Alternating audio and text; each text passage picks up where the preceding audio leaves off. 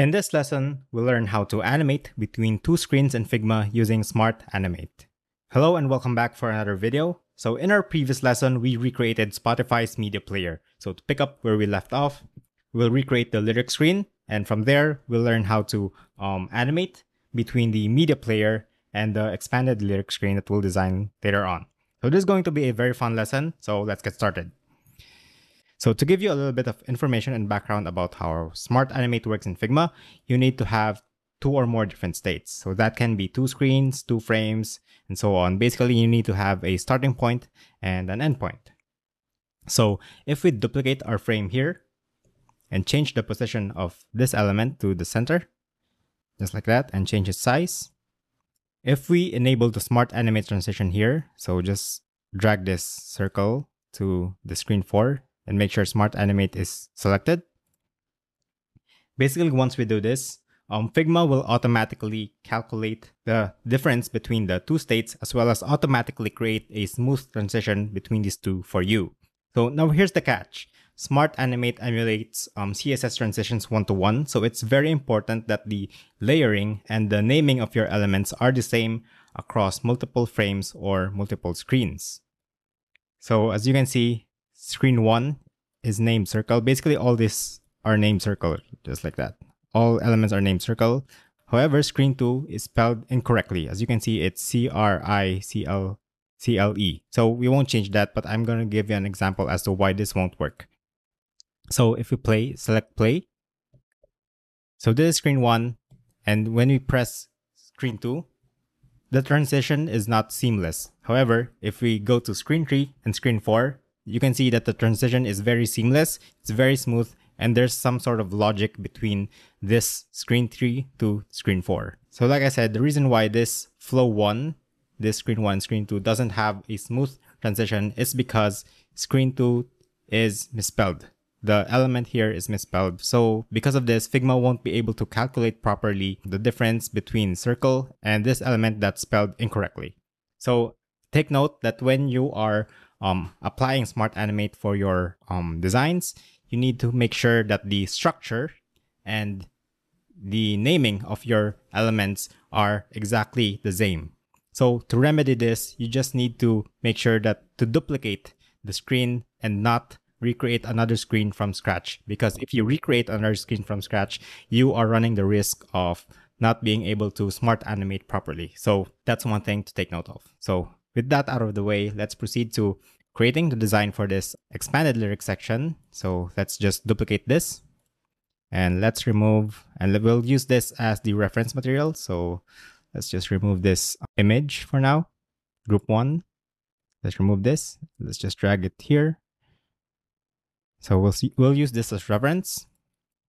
So from here, we'll just delete this. Oops, we won't delete this, by the way. And we'll just adjust the properties. So for the image, we'll resize it to something smaller, maybe 20 or maybe 50. And then we'll adjust the stroke to maybe 5 or even 2, something like that. So that's enough. And we'll remove this header as well. And Sunday morning, maroon 5, let's remove this and just drag it here.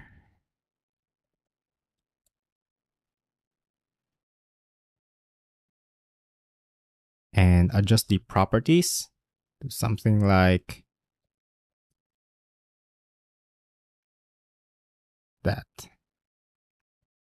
So we'll just adjust the properties of this text as well. So 18, let's make it 14. And this one will be 12 or even 11. And we'll adjust the spacing between these two. Or yeah, I think they're already good. They're already 0. So we'll just change the to packed, and then let's just adjust the padding to 100 or something like that. And 20, or that's good. Let's just keep this because we still have the pause button. So let's remove the shuffle. So let's just click this icon. Then click on this icon as well. Click on the repeat and click on this eye icon as well. And same goes for the other elements, just like that. So we won't be necessarily deleting them from our layers panel. We'll just make them disappear for now. And then from there, we will remove this as well. And this one, just like that. And let's copy this. And just like that. And from here, let's bring back the shuffle button. Make it appear like that. Let's just make it 0. So we'll still have the play, or rather the pause icon in the middle and the share icon on the side. Oh, it's here. Okay. So from there, we'll just delete this. We'll just resize this lyrics master frame and make it full page. But before we do that, we need to make sure that this Sunday morning text, we won't rename this because it contains the same layer name from screen 1. So we won't be renaming anything here to make sure that Smart Animate works. So we'll just make sure that frame 3 is on the top layer as well as the image one. So from there, we'll just make sure that this lyrics frame will cover all the screen from top to bottom. So let's just adjust it from here. Let's make sure to choose the lyrics frame. And from there, we'll adjust the size. Just like that, make it snap. Zoom in if you want to get closer. Just like that. So when in doubt, you can just adjust it via here. So to make more precise adjustments via the numbers. So just like that, I think we're all good. So from here, we'll be adjusting the properties of this text. So this will be lyrics master. Make sure to select frame 16 because this is the frame that contains the text or the lyrics itself. So make sure to adjust the padding, top padding to maybe 44 or 100, even 200 or something like that, or even 164 is good. Then from there, let's make sure it's 20 or even 40 or 32. That's closer. And make sure to make it snap to the right. And from here, we'll remove this more icon. Just make it invisible. And the lyrics as well. Basically, this frame 15 will make it disappear. Just like that. So from here, we'll also remove the gradient layer because we don't need it anymore. And the share icon, we don't need it as well. Let's make sure to make it invisible. And from there, we'll just Google Sunday morning lyrics again.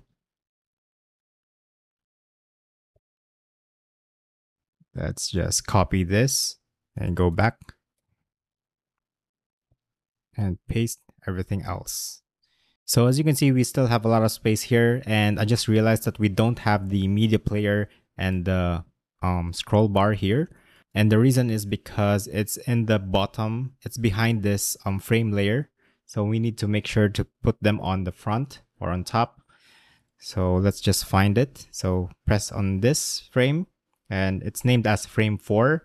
And this one is named frame 6. So we'll look for frame 4 and frame 6 on our screen 2 frame and make sure to select them both by holding command or control. Then once you've selected them both, make sure to hold command, option, and right bracket. And then from there, they will just show up just like that. Now we have our media player. So just make sure to adjust the properties of this scroll bar. So we'll just change this to maybe something lighter. Just like that. Maybe 50. And cool. That's all good. And I think we also need to look for frame 5, which contains our timestamps. So look for frame 5 under screen 2. This is it. As you can see, it's highlighted here. So press Command Option right bracket as well. You can see they just pop up just like that. And put it right below this scroll bar. Just like that. Make sure it snaps. And change the color of this as well to something that's similar. So this is E9, E9, E9. Let's just copy paste that color property. Make sure it's the same, and just like that. So double check. So these three stacks on top of each other perfectly. So that's all good. And let's just make sure that this will snap just like that as well. And from here, we still have enough space here. So let's just remove this by dragging up the canvas or the frame. And also the home indicator needs to be on top as well. So we can see that. And also the status bar, that just like that. So we can have a better scale or understanding of our UI. So from here, let's just select them all. Option L, hold, select them all. And just make sure that this will snap right here. So from here, we also have enough space on the top. So let's just select this too and drag it. Make sure that it will snap on this status bar area. And from here, we also still have enough space. And as you can see, our frame bounding box isn't properly covering our text. And to do that, just click on this, resize to fit. And just like that, it's now showing properly. So let's just resize it as well. And just like that, that's our lyrics master. So let's adjust this frame 16. Make sure we can adjust this further, maybe 120. Oops, 120. And that's all good. 132. All right, that's all good. I think that's about it. We just need to have the X icon. So let's look for icons 8 or your icons plugin of choice. I'll look for the close icon in iOS, macOS close. So from here, we'll just change the color to something like, make sure to choose selection colors, something white, and then just drag it here and resize it to maybe 24, our usual sizes, or maybe 32 or even 44. Yeah, that's good. So it's not the same as the Spotify UI. I think this is a proprietary, or this is a custom icon that Spotify itself designed. So we don't have that in our plugin. So it's okay. This is the best thing that we can find. So just like that, just drag it here. Maybe make sure that it will be inside the frame 3 or not, because it's not in this, as you can see right here, it's not in the same box or the same row. So it's okay if it's just above, sitting above this frame. So if we close this and click on screen 2, you can see Mac OS close. Oops, Mac OS close is will be sitting on the top, just like that. All right, that's good. So let's double check on our frames, icons. So from here, our expanded lyrics section is done. So next thing to do is to make sure to enable Smart Animate. So let's click on Prototype on the right side. So you can choose whichever element, but I think I'd prefer this one, either the lyrics or the more. So let's choose the lyrics here. Make sure that the lyrics section is selected, and then drag this circle and the arrow to here to the next frame. Make sure Smart Animate is enabled and ease out, or maybe even ease in. So from there, all we need to do is press play. And as you can see right here is our screen 1. And if we click lyrics, just like that, our lyrics expanded beautifully, expanded seamlessly. So let's go back to our canvas. So if you click X and click here and drag it here, it'll go back to our media player. That's basically closing our expanded lyric section. So this will be ease in, this should be ease out, and this will be ease in. All right, so let's do this prototype again. So click on screen 1, click on play. So let's scroll down and click on lyrics. And that's a beautiful transition, very seamless. And then let's click with our new animation. Let's click close or the X, and just like that. So let's do that again. And this one, it's a very seamless, beautiful transition. And yeah, that's all done with Smart Animate on Figma. So remember, when using Smart Animate, duplicate the screen and don't try to recreate everything from scratch, because that will just mess up how Smart Animate works. All right, so that's our two-part lesson on recreating and animating the Spotify UI all in Figma. So this is just the tip of the iceberg when it comes to learning Figma's prototyping and animation features. So if you are interested to know more about it, make sure to stay tuned for future lessons. In the meantime, I hope the past two lessons have inspired you to explore Figma on your own and recreate apps that you like for practice. Figma is a very beginner-friendly tool, and we highly recommend using it when learning how to design UIs. So as usual, the resource file for this lesson is in the description if you want to further study the design file yourself. And if you have any questions, feel free to post in the Code Crew forum and I'll be happy to help.